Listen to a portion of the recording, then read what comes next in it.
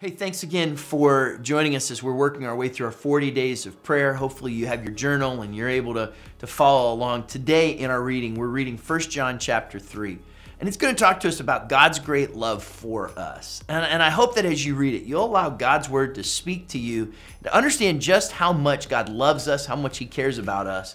And there'll probably be somebody in your world who's going to come to your mind today to remember to pray for them, that they'll experience God's love as well. On Sunday, we talked about how people are the priority and that we are to live and to give, to personally grow and love others in a way that shows that they're the priority. Who's the person in your world, the person in your life that today you can allow God's love in your life to impact theirs? Because as you pray for them, God's going to put you in a place where you can be used to help them know his love as well.